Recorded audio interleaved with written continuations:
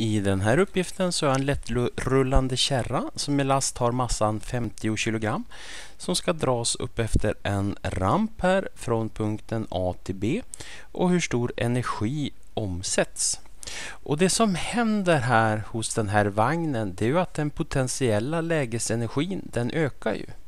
Och om jag tittar på potentiell energi så är det samma som massa m multiplicerat med lilla g multiplicerat med h. Och där h är höjden här då, alltså skillnaden i höjden. Kan vara en ökning eller minskning, då kommer lägesenergin att förändras.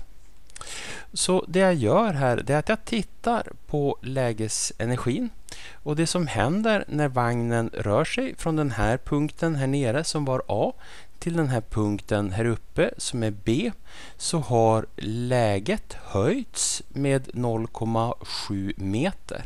Så H, det här H-et, det är detsamma som det här 0,70 meter då. Så då kan jag räkna ut hur mycket den potentiella lägesenergin har ökat.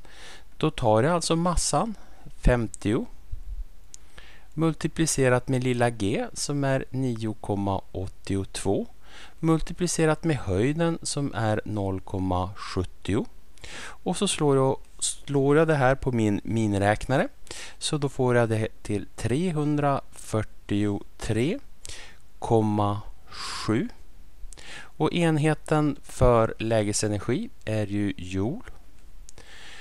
Så det här har 4 stycken värdesiffror och så sen har jag längden här och höjden här och massan som har 2 värdesiffror. Och egentligen hur många värdesiffror jag har här på den här längden är ju ointressant. Därför jag har inte haft med det i min beräkning. Men jag har 2 värdesiffror här och 2 värdesiffror här. Eventuellt kan också vara en värdesiffra. Men jag antar 2. Då ska jag svara med 2 värdesiffror i svaret här. Så, och då blir det här då 340 joule. Jag skulle kunna svara som en 10 potens. Så det här då 343,7, det är också ungefär detsamma som 3,4 multiplicerat med 10 upphöjt till 2 joule. Eller så kan jag svara i kilojoule. Och då blir det alltså 0,34 kilojoule. Så någon av de här 3 svarsalternativen skulle jag svara med.